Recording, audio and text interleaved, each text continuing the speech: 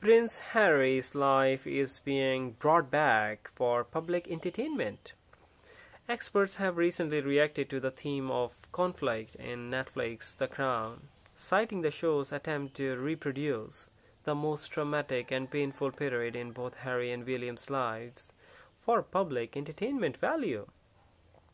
Daniela Elser, our royal commentator and scholar, has brought such admissions to light.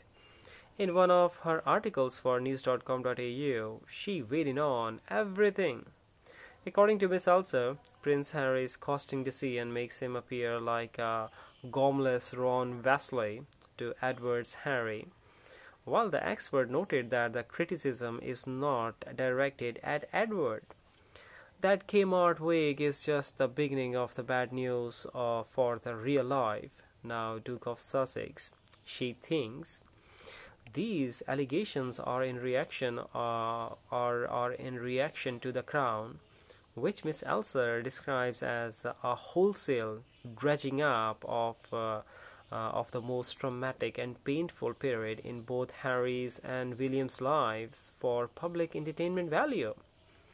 For those who are unaware, this photograph is a reproduction of an original taken on August 12, 1997. That photograph link is in the description.